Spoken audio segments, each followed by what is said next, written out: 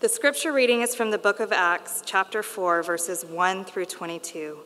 It can be found on page 911 in the Black Bibles. And as they were speaking to the people, the priests and the captain of the temple and the Sadducees came upon them, greatly annoyed because they were teaching the people and proclaiming in Jesus the resurrection from the dead. And they arrested them and put them in custody until the next day, for it was already evening. But many of those who had heard the word believed, and the number of the men came out to about 5,000. On the next day, their rulers and elders and scribes gathered together in Jerusalem, with Annas the high priest, and Caiaphas, and John, and Alexander, and all who were of the high priestly family. And when they had set them in the midst, they inquired, "By what power or by what name did you do this?" Then Peter, filled with the Holy Spirit, said to them, "Rulers of the people and elders, if we are being examined today concerning a good deed done to a crippled man, by what means this man has been healed, let it be known to all of you and to all the people of Israel that by the name of Jesus Christ of Nazareth, whom you crucified, whom God raised from the dead, by him this man is standing before you well. This Jesus is the stone that was rejected by you, the builders, which has become the cornerstone. And there is salvation in no one else, for there is no other name under heaven given among men by which we must be saved." Now when they saw the boldness of Peter and John and perceived that they were uneducated, common men, they were astonished, and they recognized that they had been with Jesus. But seeing the man who was healed standing beside them, they had nothing to say in opposition. But when they had commanded them to leave the council, they conferred with one another, saying, "What shall we do with these men? For that a notable sign has been performed through them is evident to all the inhabitants of Jerusalem, and we cannot deny it. But in order that it may spread no further among the people, let us warn them to speak no more to anyone in this name." So they called them and charged them not to speak or teach at all in the name of Jesus. But Peter and John answered them, "Whether it is right in the sight of God to listen to you rather than to God, we must judge, for we cannot but speak of what we have seen and heard." And when they had further threatened them, they let them go, finding no way to punish them because of the people, for all were praising God for what had happened. For the man on whom this sign of healing was performed was more than 40 years old. The word of the Lord. Thanks, Juliana. Good morning, y'all. Welcome to Christ the King. My name is John Trapp, and it's good to be with you all this morning. Just wanted to say real quick, thank you for all the prayers and encouragement that you've sent my way. I shared with y'all last week that I'm having some health issues, lost hearing in my right ear. It has not come back. No big updates, but I will just say that this trial has been another time in which God has reminded me of the way that He loves us through His body, through the church. And you guys have been an embodiment of God's encouragement and grace and love to me. So thank you for that. I really am so grateful for you guys. We sang this earlier in the first stanza of "Come Ye Souls" by Sin Afflicted. But there are many of us who may be here today who are feeling either afflicted or bowed down with fruitless sorrow, or guilty of having broken the law and feeling convicted.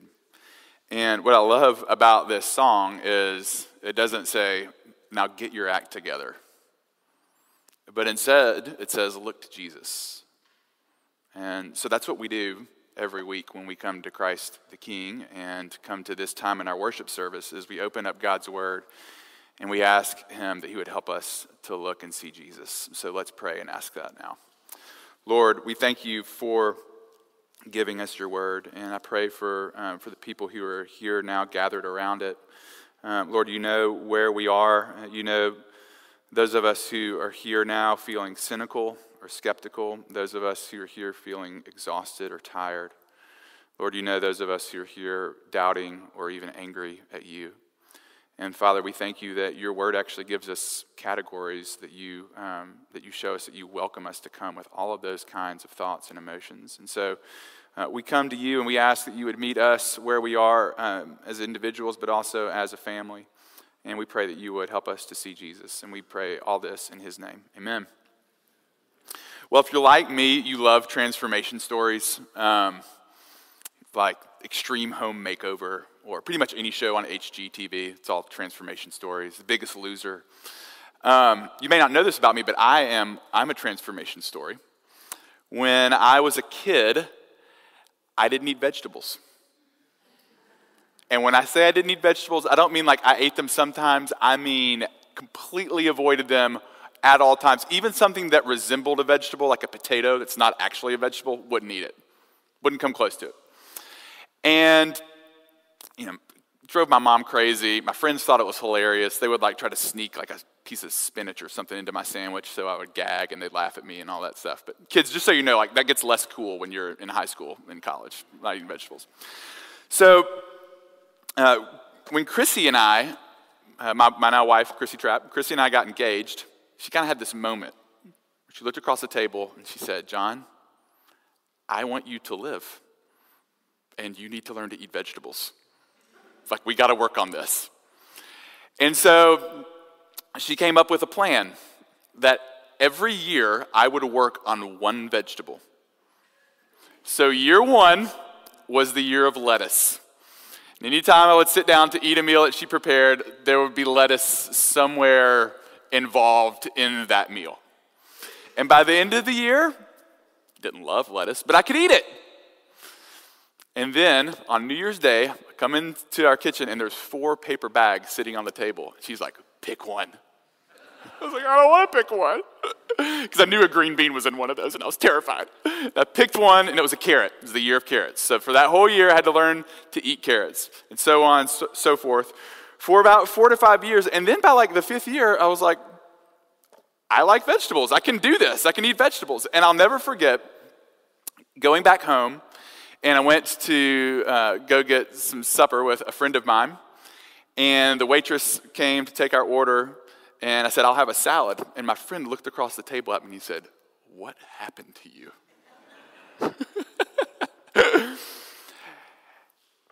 And I think when we look at this passage, we should ask that same question about John and particularly Peter. What happened to you?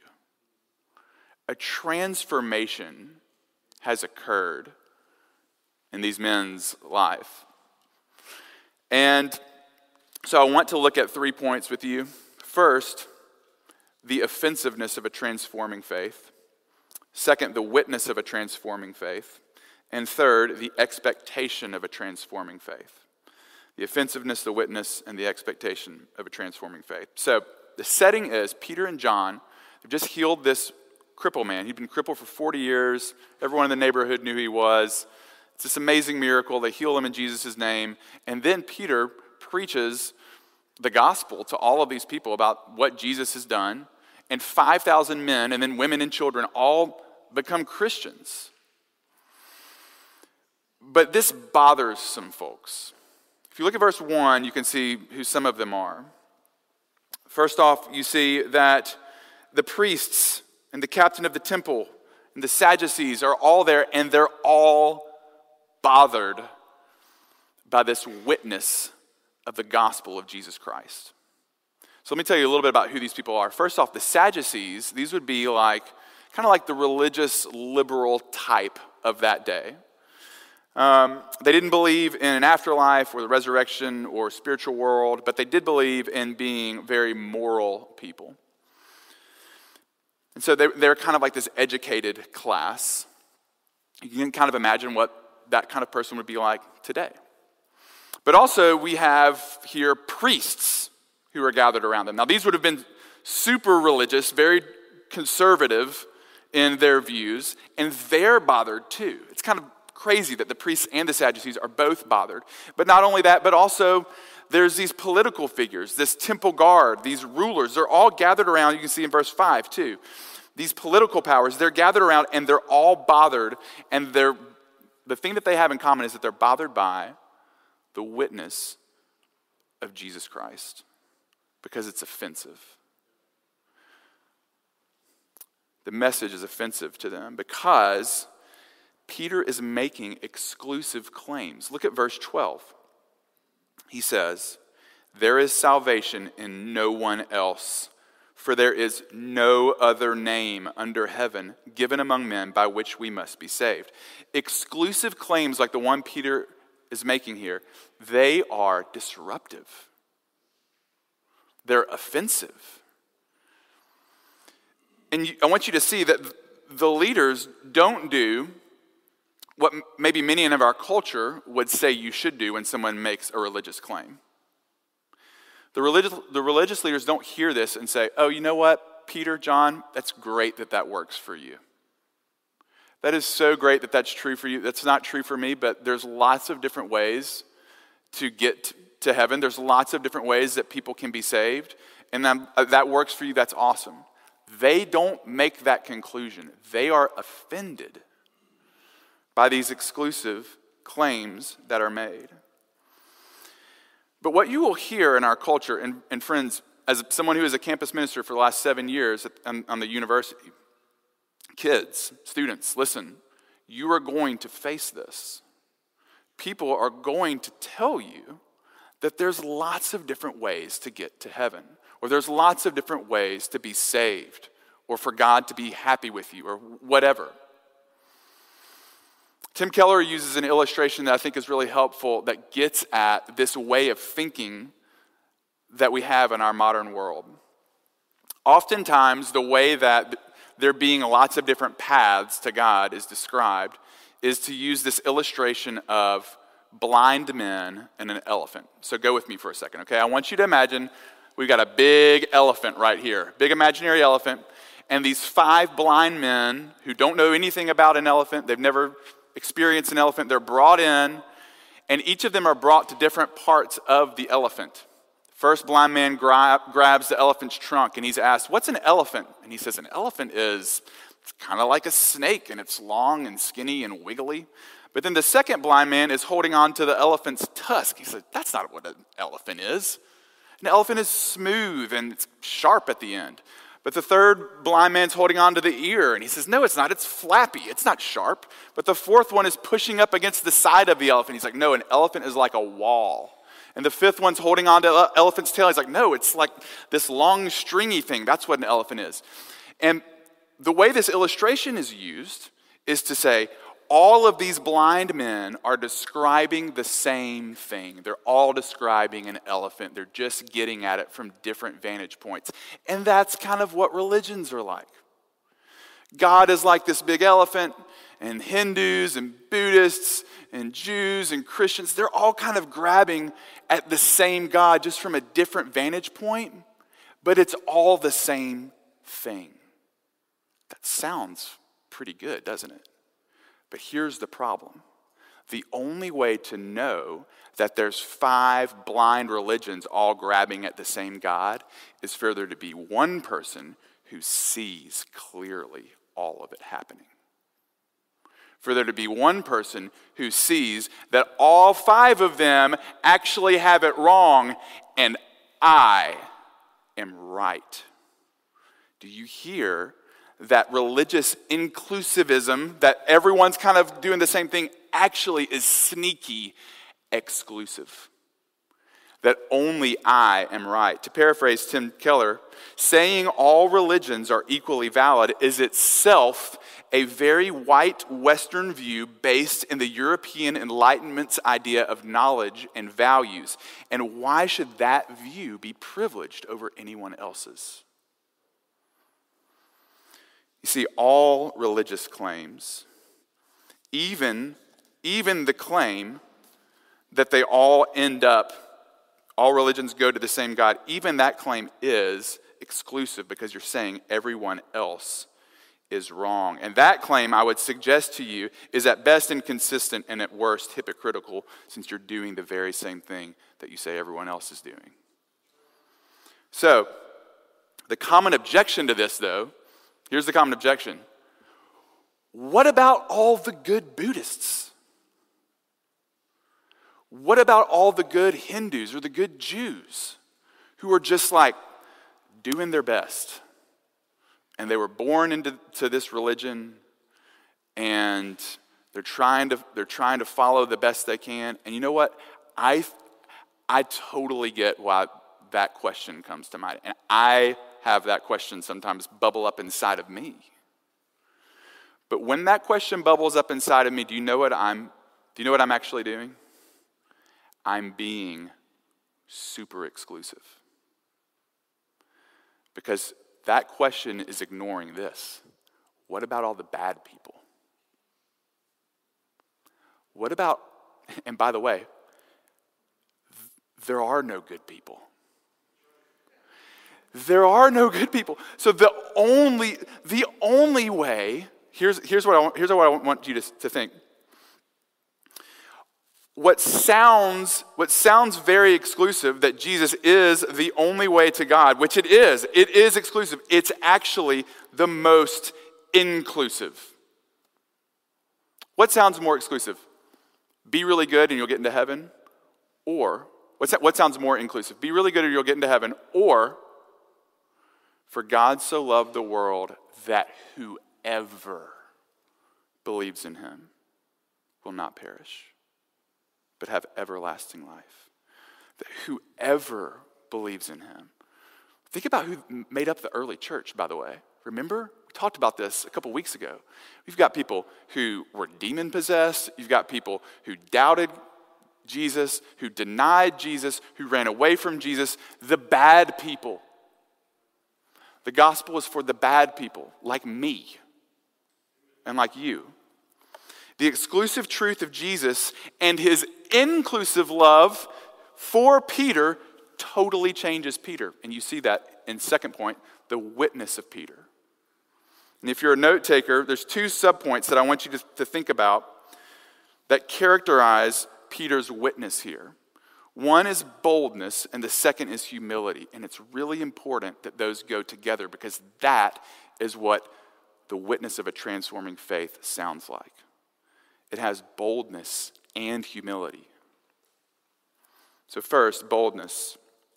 Verse 5, Peter appears in a place that a couple months ago completely terrified him. He appears before this ruling council, also known as the Sanhedrin. When you went before the Sanhedrin in the first century, do you know what you would usually wear? Funeral clothes. What do you think that communicated? Good luck, you're meeting with the Sanhedrin. Might not go well. Peter walks in, and he's standing in front of Annas and Caiaphas and the Sanhedrin. All the people who a couple of months before were seated in the same kind of semicircle with another man in front of them, Jesus of Nazareth. And Peter saw that scene because he was outside by a fire watching it happen, and he was so afraid of what was happening, he denied to a little slave girl that he was even associated with Jesus. And now a couple months later, Peter, who's like, I would imagine maybe going through some PTSD, walking into this scene. He's seen it before. He's stepping in, and now instead, completely bold. It says they were amazed at his boldness in verse 12. And this is where Peter is. And he's totally different. He's been transformed. And it's kind of crazy. Think about this. If Peter's lying, like if Jesus is dead and Peter knows that Jesus is like in a grave somewhere, what he's telling these people is totally absurd. He's saying, you murdered my friend and my friend will forgive you. Come to my friend. Why would he say that if his friend's in the grave? Peter has been completely transformed. And he's bold. What keeps us from boldness like this? Well, if you're like me, oftentimes you feel inside you like this need to have all the answers. Like I can't talk to somebody about this unless I've got I can out-philosophize, out-theologize, out-sociologize, out-psychologize. I've got to be ready with all the arguments. But do you see what it says about Peter and John as they stand before this high-class group of rulers. Verse 13, now when they saw the boldness of Peter and John and perceived that they were uneducated and common men, they were astonished. People aren't going to, at least in this story, see the beauty of Jesus in the gospel by them being amazing. And you know what? I think oftentimes when I imagine like getting to share the gospel with someone, the way that I want it to go is that like, you know, I've been hanging around, like seeing my neighbor, they see me like being like really awesome all the time, they see me going and like exercising well, helping the lady across the street with her garbage, walking my dogs and like talking really nicely to my kids all the time. And eventually my neighbor just like comes up to me and they're just like, man, what is your secret? You are so great. And then at that moment I will say, I'm a Christian. Like that's how I imagine the gospel being shared. But what if it's not through our strength that Jesus is going to be made known? What if it's actually through our weakness? Humility. Peter stands in front of them and he says in verse 11, listen, you rejected Jesus. But then the very next thing, so these people, he's saying, you rejected Jesus, you killed Jesus. Verse 12, there's no other name under heaven given among men by which, keyword, we must be saved.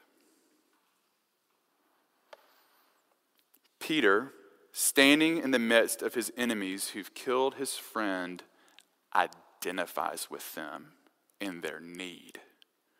We must be saved by Jesus alone. There's no other way. My son Owen and I have gotten really into collecting baseball cards again. Just a fun nostalgic thing we've been doing together. And went to the card shop here in town.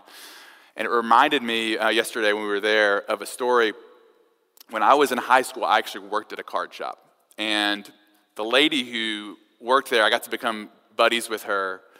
And she never went to church, at least when I knew her. And so I was going through like a lot of spiritual growth in my life and really fired up. And I was like, I'm going to invite Miss Patsy to come to church with me. So I went, kind of summon up the courage, and I said, Miss Patsy, would you ever come to church with me? And she immediately just goes, I'm never going there. That place is full of hypocrites. And 16-year-old John Trapp, I'm just like, okay, gotcha. Got it. And like when you leave, or maybe like after a conversation, you think, that's what I should have said. I got it. You know what I should have said? Exactly. It's full of hypocrites. That's why I have to go. That's why I'm there. You should come too. The way that we share our testimony, listen, when you think about people in your life, maybe in your family, maybe it's a grandchild or a child or a parent or a coworker or a sibling that you really want to know Jesus. But the thought of sharing Jesus with them and talking to them about faith, like even thinking about it right now, you can feel like the anxiety rising in you. What if the posture that you took with them was, instead of telling them all the reasons that they need Jesus, you share with them all the reasons that you do?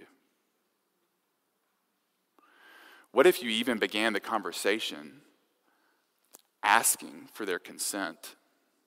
Would you be willing to let me share with you about like all the things that are messed up about me and why Jesus is so precious to me? Do you see how that would shift the conversation from one of defensiveness from them, of like, this person who's super religious is coming at me with all these things that are wrong with me, to instead, this person who loves me is sharing all the brokenness and need and how God has actually met them in that. You see how that changes the conversation? And then if you have the conversation, finish it And don't feel like you have to say everything all at once. Maybe say, thank you for letting me share that with you. I'd love for this to be an open dialogue and for us to talk more about this whenever you want. Leave it open. Humility. It's not about you. It's not about you winning them. It's not about us, right? This is the opposite of how we naturally use our boldness and humility, by the way. The way that we naturally use our boldness and humility is we are bold to use our strength for our own selfish gain. And if there's something that we feel like we need to be humble about, we hide it. But what we see Peter modeling here, and what the gospel does is it transforms us, is instead we are bold to use our strength to serve others, even when it's scary. And if there's something for us to be humble about, we share it instead of hiding it. Because if the resurrection is real, it changes everything. And this is, friends, the thing I want you to know about the expectation, final point, of transforming faith is that there will be threats of persecution. Listen, if the Bible is true and there's a battle between good and evil that's happening in our world, then that means that the evil one hates this. The evil one hates transforming faith. The evil one hates the exclusivity of being saved by Christ alone. The evil one hates the witness of the good news of Jesus. He traffics in fear, so he hates boldness. And he's self-consumed, so he hates humility. And if you bear God's image, which you do, he hates you. So how do you face that? I was listening to a podcast, and a woman named Michaela was telling a story about growing up in a large family, and her two little brothers that she had were named Victor and Oscar. Now, Oscar was 6, Victor was 4. And Michaela said her favorite thing to do was to scare them. So one day she's at a store and she saw this Wolverine mask. And she bought it and began plotting her attack. And for about a week she assembled this costume. Got her mom's old scarf, her dad's old ratty t-shirt, gets the mask on. And about a week later, after little 4-year-old Victor and 6-year-old Oscar have gone to bed with all the lights out, this is evil. She puts on the costume and begins to tiptoe into their bedroom.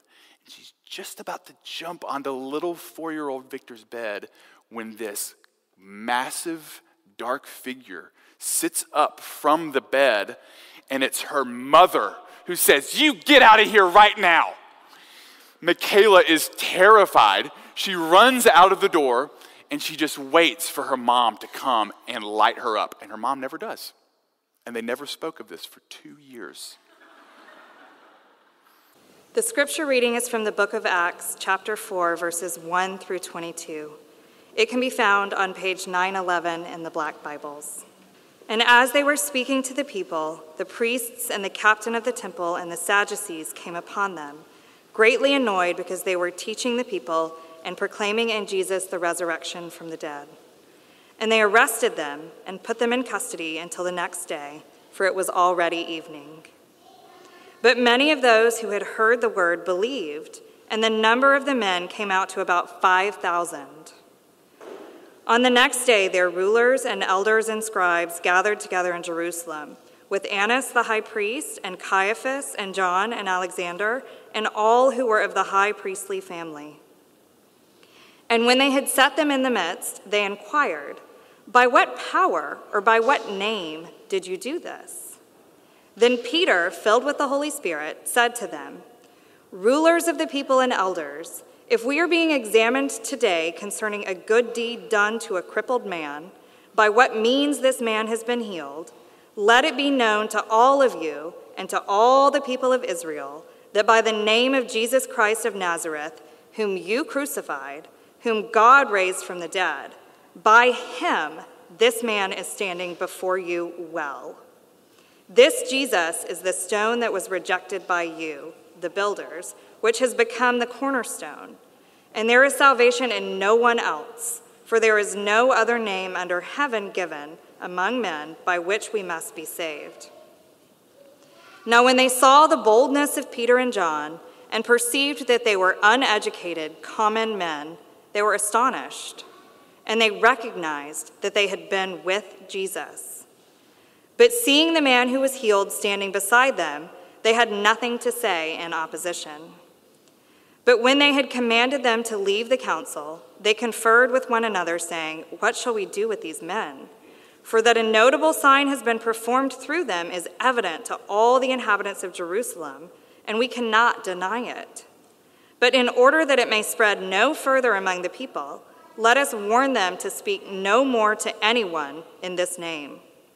So they called them and charged them not to speak or teach at all in the name of Jesus. But Peter and John answered them, "Whether it is right in the sight of God to listen to you rather than to God, we must judge, for we cannot but speak of what we have seen and heard." And when they had further threatened them, they let them go, finding no way to punish them because of the people, for all were praising God for what had happened. For the man on whom this sign of healing was performed was more than 40 years old.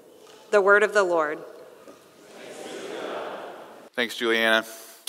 Good morning, y'all. Welcome to Christ the King. My name is John Trapp, and it's good to be with you all this morning.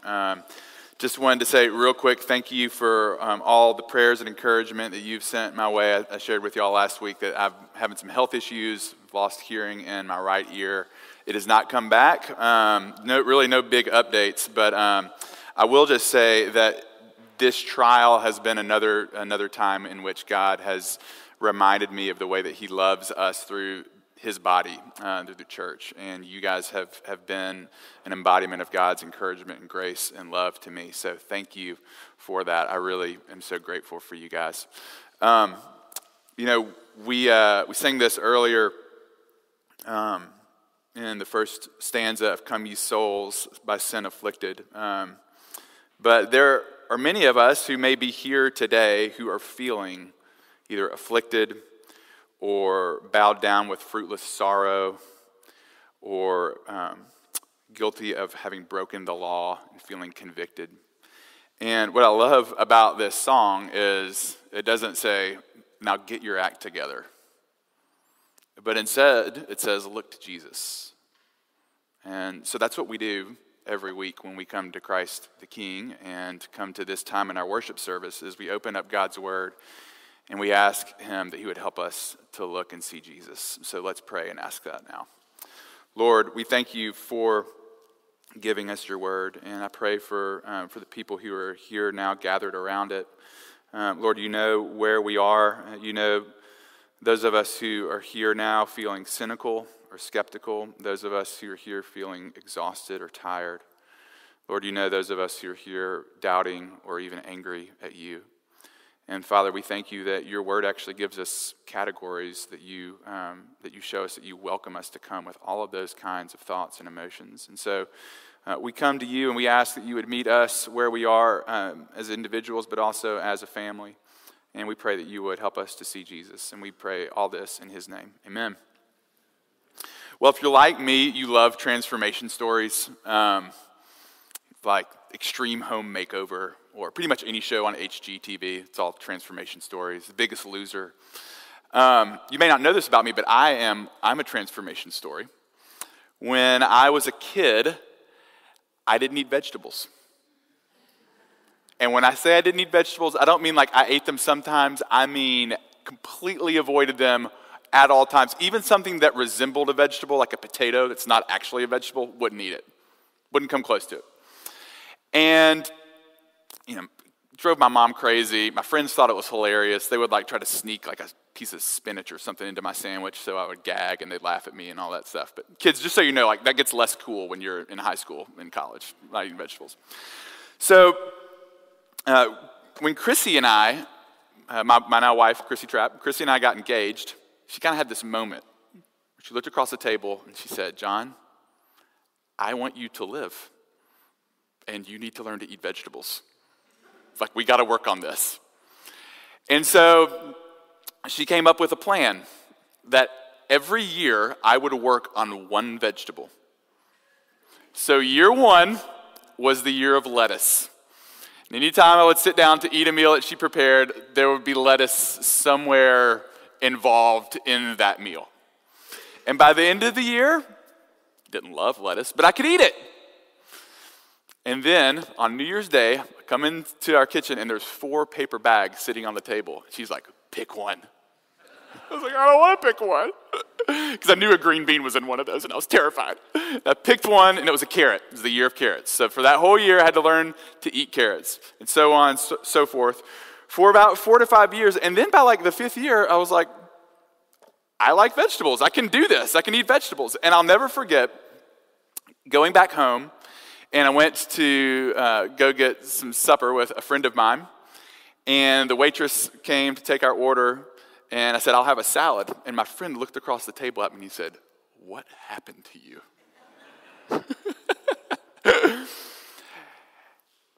And I think when we look at this passage, we should ask that same question about John and particularly Peter.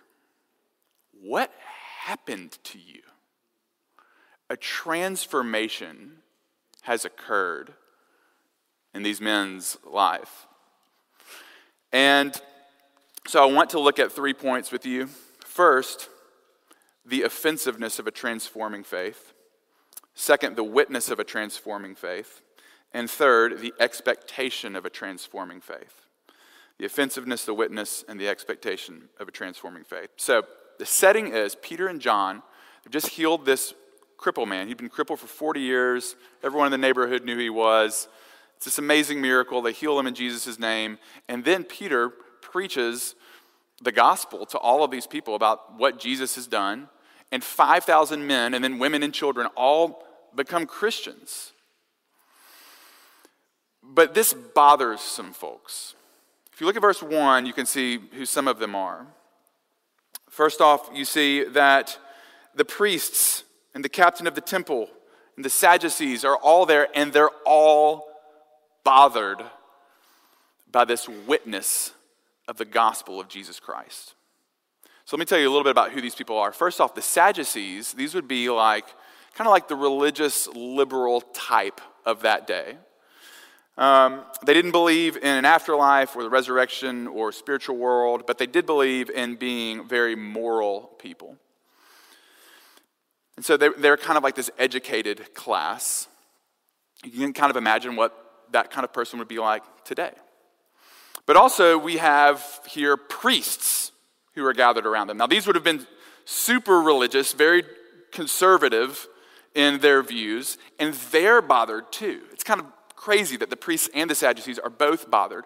But not only that, but also there's these political figures, this temple guard, these rulers. They're all gathered around. You can see in verse 5 too. These political powers, they're gathered around and they're all bothered. And the thing that they have in common is that they're bothered by the witness of Jesus Christ because it's offensive. The message is offensive to them because Peter is making exclusive claims. Look at verse 12.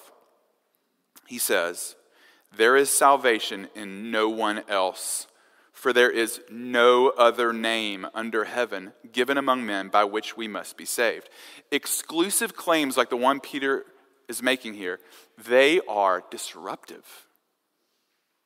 They're offensive. And I want you to see that the leaders don't do what maybe many in our culture would say you should do when someone makes a religious claim.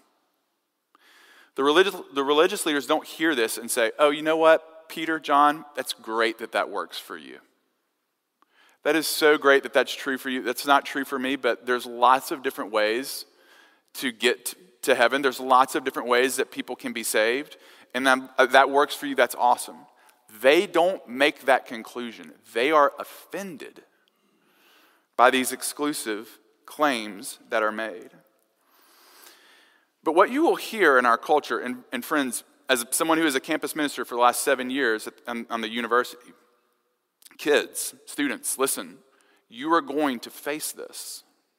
People are going to tell you that there's lots of different ways to get to heaven, or there's lots of different ways to be saved, or for God to be happy with you, or whatever. Tim Keller uses an illustration that I think is really helpful that gets at this way of thinking that we have in our modern world. Oftentimes, the way that there being lots of different paths to God is described is to use this illustration of blind men and an elephant. So go with me for a second, okay? I want you to imagine we've got a big elephant right here, big imaginary elephant, and these 5 blind men who don't know anything about an elephant, they've never experienced an elephant, they're brought in, and each of them are brought to different parts of the elephant. First blind man grabs the elephant's trunk, and he's asked, "What's an elephant?" And he says, "An elephant is kind of like a snake, and it's long and skinny and wiggly." But then the second blind man is holding on to the elephant's tusk. He said, "That's not what an elephant is. An elephant is smooth and it's sharp at the end." But the third blind man's holding on to the ear, and he says, "No, it's not. It's flappy. It's not sharp." But the fourth one is pushing up against the side of the elephant. He's like, "No, an elephant is like a wall." And the fifth one's holding on to the elephant's tail. He's like, "No, it's like this long stringy thing. That's what an elephant is." And the way this illustration is used is to say, all of these blind men are describing the same thing. They're all describing an elephant. They're just getting at it from different vantage points. And that's kind of what religions are like. God is like this big elephant, and Hindus and Buddhists and Jews and Christians, they're all kind of grabbing at the same God just from a different vantage point, but it's all the same thing. That sounds pretty good, doesn't it? But here's the problem. The only way to know that there's 5 blind religions all grabbing at the same God is for there to be one person who sees clearly all of it happening. For there to be one person who sees that all 5 of them actually have it wrong and I am right. Do you hear that religious inclusivism, that everyone's kind of doing the same thing, actually is sneaky exclusive? That only I am right. To paraphrase Tim Keller, saying all religions are equally valid is itself a very white Western view based in the European Enlightenment's idea of knowledge and values. And why should that view be privileged over anyone else's? You see, all religious claims, even the claim that they all end up, all religions go to the same God, even that claim is exclusive because you're saying everyone else is wrong. And that claim, I would suggest to you, is at best inconsistent and at worst hypocritical, since you're doing the very same thing that you say everyone else is doing. So, the common objection to this, though, here's the common objection. What about all the good Buddhists? What about all the good Hindus or the good Jews who are just like doing their best? And they were born into this religion and they're trying to follow the best they can. And you know what? I totally get why that question comes to mind. And I have that question sometimes bubble up inside of me. But when that question bubbles up inside of me, do you know what I'm actually doing? I'm being super exclusive. Because that question is ignoring this. What about all the bad people? What about, and by the way, there are no good people. There are no good people. So the only way, here's what I want you to think. What sounds very exclusive, that Jesus is the only way to God, which it is exclusive. It's actually the most inclusive. What sounds more exclusive? Be really good and you'll get into heaven? Or, what sounds more inclusive? Be really good or you'll get into heaven? Or, for God so loved the world that whoever believes in him will not perish, but have everlasting life. That whoever believes in him. Think about who made up the early church, by the way. Remember? We talked about this a couple weeks ago. We've got people who were demon-possessed. You've got people who doubted Jesus, who denied Jesus, who ran away from Jesus. The bad people. The gospel is for the bad people, like me and like you. The exclusive truth of Jesus and his inclusive love for Peter totally changes Peter. And you see that in second point, the witness of Peter. And if you're a note taker, there's two subpoints that I want you to think about that characterize Peter's witness here. One is boldness, and the second is humility. And it's really important that those go together because that is what the witness of a transforming faith sounds like. It has boldness and humility. So first, boldness. Verse 5, Peter appears in a place that a couple months ago completely terrified him. He appears before this ruling council, also known as the Sanhedrin. When you went before the Sanhedrin in the first century, do you know what you would usually wear? Funeral clothes. What do you think that communicated? Good luck, you're meeting with the Sanhedrin. Might not go well. Peter walks in and he's standing in front of Annas and Caiaphas and the Sanhedrin. All the people who a couple of months before were seated in the same kind of semicircle with another man in front of them, Jesus of Nazareth. And Peter saw that scene because he was outside by a fire watching it happen, and he was so afraid of what was happening, he denied to a little slave girl that he was even associated with Jesus. And now a couple months later, Peter, who's like, I would imagine maybe going through some PTSD, walking into this scene. He's seen it before. He's stepping in, and now instead, completely bold. It says they were amazed at his boldness in verse 12. And this is where Peter is. And he's totally different. He's been transformed. And it's kind of crazy. Think about this. If Peter's lying, like if Jesus is dead and Peter knows that Jesus is like in a grave somewhere, what he's telling these people is totally absurd. He's saying, you murdered my friend and my friend will forgive you. Come to my friend. Why would he say that if his friend's in the grave? Peter has been completely transformed. And he's bold. What keeps us from boldness like this?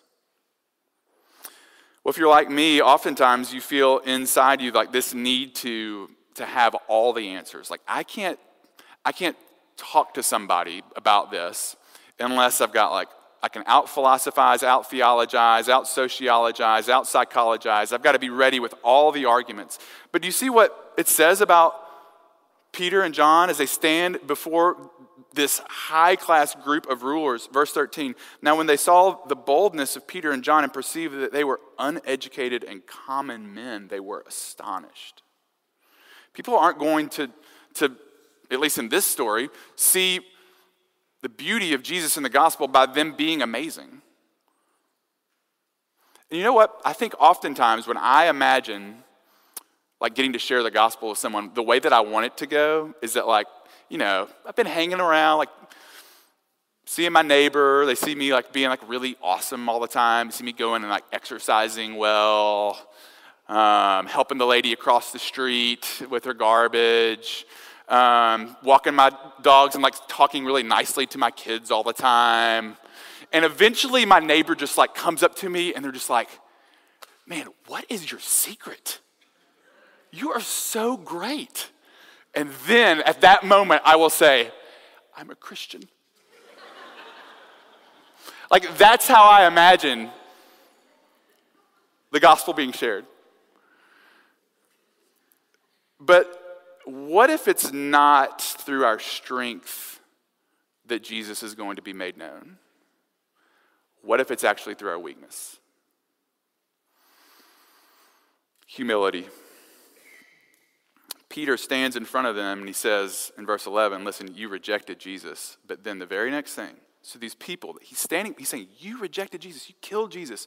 Verse 12, there's no other name under heaven given among men by which, keyword, we must be saved. Peter, standing in the midst of his enemies who've killed his friend, identifies with them in their need. We must be saved by Jesus alone. There's no other way. My son Owen and I have gotten really into collecting baseball cards again. Just a fun, nostalgic thing we've been doing together. And went to the card shop here in town. And it reminded me yesterday when we were there of a story. When I was in high school, I actually worked at a card shop. And the lady who worked there, I got to become buddies with her. And she never went to church, at least when I knew her. And so I was going through like a lot of spiritual growth in my life and really fired up. And I was like, I'm going to invite Miss Patsy to come to church with me.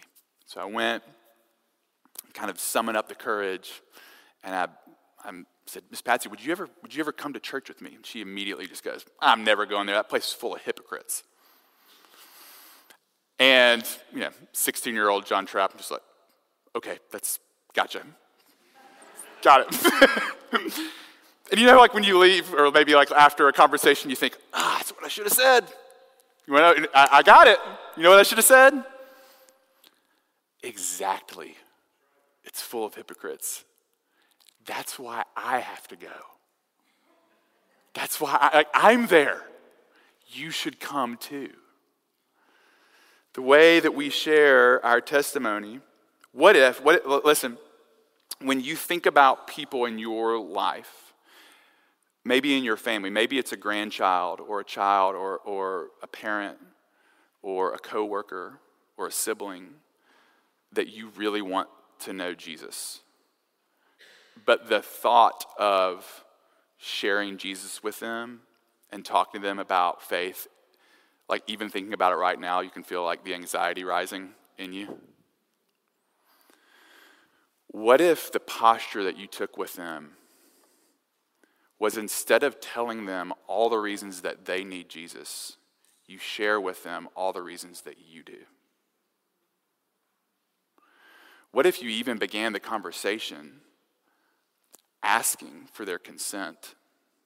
Would you be willing to let me share with you about all the things that are messed up about me and why Jesus is so precious to me? Do you see how that would shift the conversation from one of defensiveness from them, of like, this person who's super religious is coming at me with all these things that are wrong with me, to instead, this person who loves me is sharing all the brokenness and need and how God has actually met them in that. You see how that changes the conversation? And then if you have the conversation, finish it, and don't feel like you have to say everything all at once.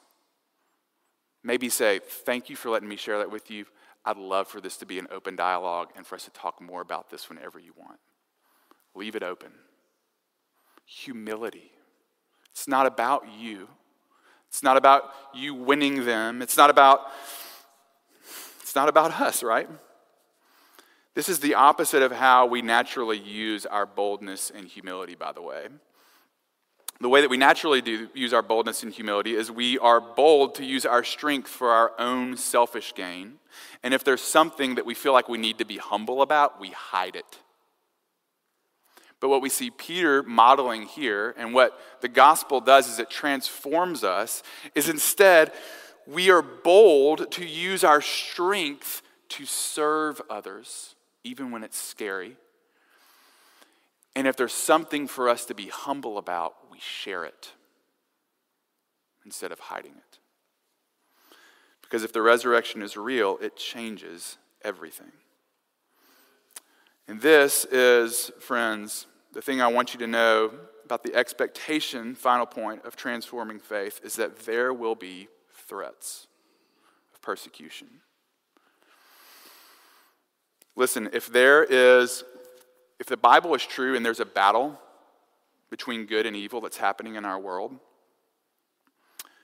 then that means that the evil one hates this. The evil one hates transforming faith. The evil one hates the exclusivity of being saved by Christ alone. The evil one hates the witness of the good news of Jesus. He traffics in fear, so he hates boldness. And he's self-consumed, so he hates humility. And if you bear God's image, which you do, he hates you. So how do you face that? I was listening to a podcast, and a woman named Michaela was telling a story about growing up in a large family, and her two little brothers that she had were named Victor and Oscar. Now, Oscar was 6, Victor was 4, and Michaela said her favorite thing to do was to scare them. So one day she's at a store and she saw this Wolverine mask, and she bought it and began plotting her attack. And for about a week, she assembled this costume. Got her mom's old scarf, her dad's old ratty t-shirt, gets the mask on. And about a week later, after little 4-year-old Victor and 6-year-old Oscar have gone to bed, with all the lights out, this is evil. She puts on the costume and begins to tiptoe into their bedroom. And she's just about to jump onto little 4-year-old Victor's bed when this massive dark figure sits up from the bed, and it's her mother who says, "You get out of here right now." Michaela is terrified. She runs out of the door, and she just waits for her mom to come and light her up. And her mom never does. And they never spoke of this for 2 years. 2 years later, Michaela is left in charge. Her moms and dad are going out for the night. She gives them some chores to do. And Michaela's super annoyed. She wants to be out with her friends. Why do I have to do all this stuff with Oscar and Victor? And she's telling them that we got to get all these chores done. I'm so annoyed. Why is mom being like this? And little Victor's like, "Don't say that about mommy. Mommy's awesome." She's like, "What are you talking about? Why do you always stick up for mom? Why do you always say this about mom? Why do you think mom's so awesome?" And Victor goes, "Well, 2 years ago, I was lying in bed and this Wolverine monster came into my room and was about to get me, and mommy just sat up and said, 'Get out of here right now,' and he ran away." Now, I want you to think, how safe did little Victor feel every night when he went to bed? The person who loves him the most can tell Wolverines to run away, and they do. Why are Peter and John standing in front of these people who've killed their Lord? Because they've seen Jesus go into the teeth of death and come back. The resurrection's true. Jesus is risen, and they know it. And so they're boldly proclaiming in humility as people who've been transformed by the good news of this loving God who's entered into time and space and defeated death and paid for their sin. And they're bearing witness to the good news of Jesus. And so, what this means is that if the resurrection is true, it changes everything. It means that you can face fear. Listen, students, middle schoolers, high schoolers, college students, we want you to come to this church and enjoy this church. We want this to be a fun place for you. But our goal is not to entertain you always. Our goal is to prepare you for a battle.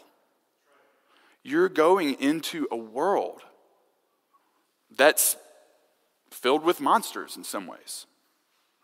But what we want you to know, and what we're trying to do for you is, and for one another, is to remind each other every single week when we come here that the one who loves us has defeated the monsters. He is Lord. And so when you're in high school and it feels really hard to be a Christian, and you're afraid of all the rejection that you're going to experience by following Jesus, what we want you to hold on to is the resurrection. Because Jesus has defeated death. You don't have to be afraid of what the cool mean girl thinks. If you're afraid of not being married one day, if you're here and you're single and you're afraid of being single, what the resurrection tells us is that there is a greater marriage waiting. The marriage supper of the Lamb, because Jesus has won it, and there's a better union that awaits you and is yours already. And will be fully and finally in the new kingdom. If you are afraid of being wrong in a disagreement with a coworker or a spouse, what the resurrection does is it lets you let go of your rightness and need to be right. Because Jesus has won your entry into heaven, and your hope isn't in you being right. It's in his righteousness on your behalf. The resurrection just changes everything for us. And so, friends, what I want you to know is that you will face fear and suffering, but Christian, you can. We have the resurrected Lord at our side. He'll never leave you, and one day he will make everything right. And by his blood, Jesus has paid for your judgment. It's finished. And you get that by faith alone, not by being good enough. Salvation comes by him alone. It is exclusive, but his grace is available for all. It's radically inclusive. And that's an invitation to anyone who wants it, and it will transform your life, and it's worth it. Let me pray for us. Lord, we thank you that your grace is for needy people like us.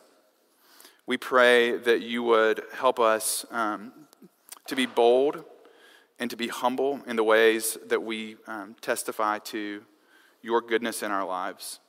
We pray for those in our lives that we want to know you. Help us to be ambassadors of your grace to them with humility and boldness and love. And we pray that you would do this for your glory and for our good and for the good of the world and our neighbor. And we pray this in Jesus' name. Amen.